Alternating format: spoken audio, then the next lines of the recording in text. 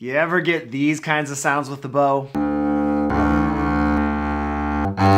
What's going on? It's Jason Heath, and getting a good tone with the bow can be a mysterious process. Bad sound will hold you back and make it almost impossible to get better. It's really discouraging. So in this video, we're going to go through a checklist of common causes of bad sounds and their solutions, plus the golden rule of sound that will make everything work better on the bass.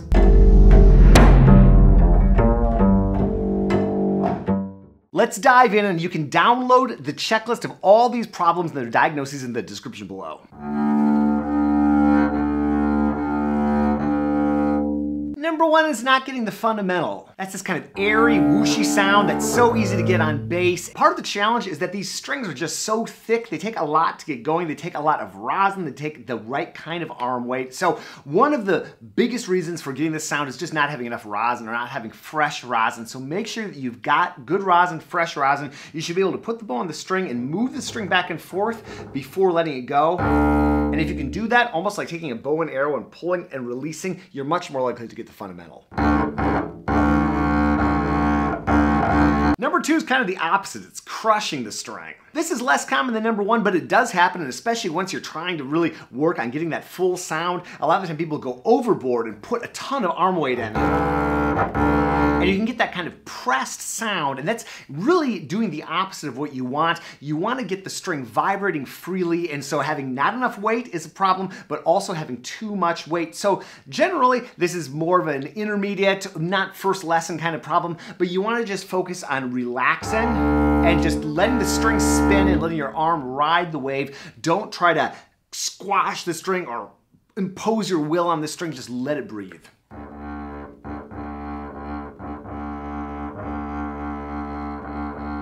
Number three is bowing too slowly. This can happen, and a lot of the time, if you're just not really getting a vibrant sound, it can be that you're moving the bow a little bit too slowly. This is generally not the number one problem, but it does happen, and you just want to see and look at the string and make sure that it's vibrating freely. And if it's not, and if you're getting this sort of dead sound like this, consider speeding up the bow a little and watch and listen to see if the sound improves.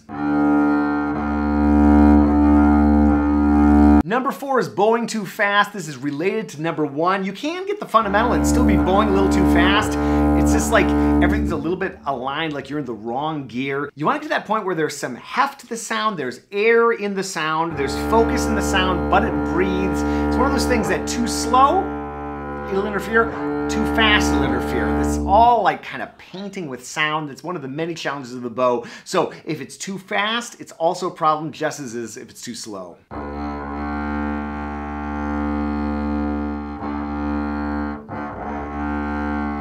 Number five is the infamous crooked bow. This will just cut the fundamental out of your sound, and it's a really challenging habit to get out of if you get used to playing this way. Having a mirror or using a phone in selfie mode or something like that, and just watching to make sure this is always perpendicular, that's so important. And if you hear that loss of fundamental, this is one of the most common ones. And you can kind of hear that string fighting with itself to stay in the same spot, or I can just let it go. And there's this extra layer of distortion and loss of fundamental. So if you're hearing that, it's possible that the crooked bow is the issue.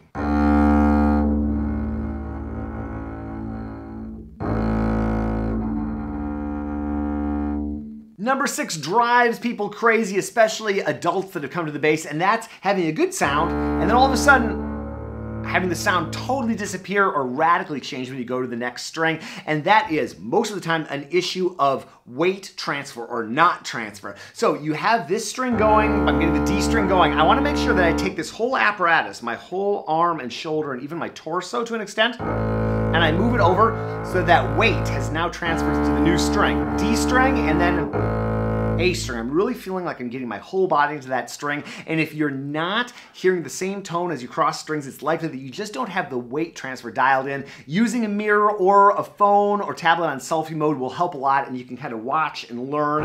Oftentimes when you're going to a lower string, it's an even bigger problem because of just the way that the body works, but it can happen as you're going from a lower to an upper string too.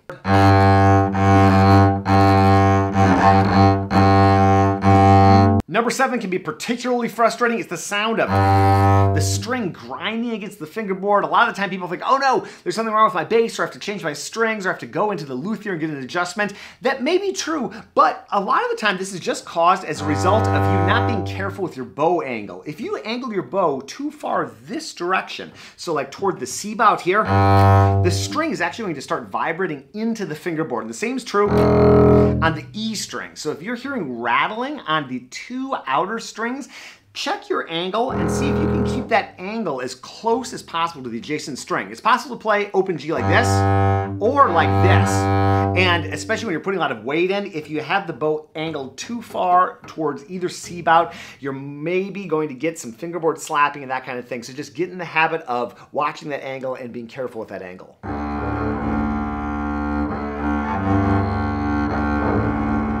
Number 8 is one that drives adult learners especially crazy.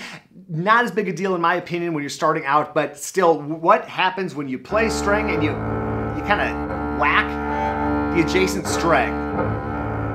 Well, that is also a matter of bow angle, and it's just not being as precise as you need to be with the bow angles. So when you're on the D string, it's possible to get really close to the A string, and if you're not careful, you kind of whiff it a little bit. Same thing, you can go over to the G string.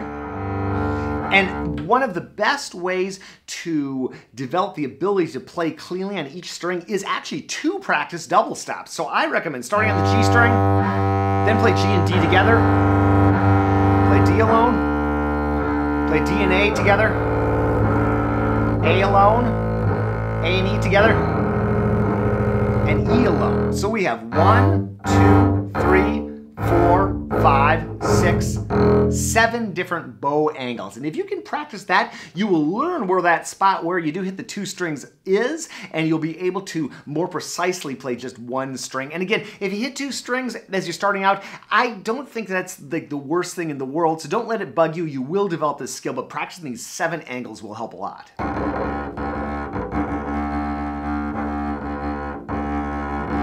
If you get this crusty sound, that sort of choky bees buzzing sound, that is often a result of over-rosining. So learning the right level of rosin is tricky. It's much easier to put rosin on than take rosin off, but you want enough rosin on, enough sticky rosin on to really get the string working. So I generally recommend take out your bow when you're starting in the practice session and see, can you get the fundamental going easily? And maybe play for a minute or so just to warm up your rosin. If you're not, and I generally put on at least a stroke or 2 a day, but if you're not easily getting it going, put on 2 or 3 strokes, but don't put on 20 strokes, because that's when you're going to get that crusty rosin sound, and it just adds a lot of distortion to the string. If you do get that, you can take a comb, a dry, clean comb, and kind of comb out the rosin, or just really play into the string.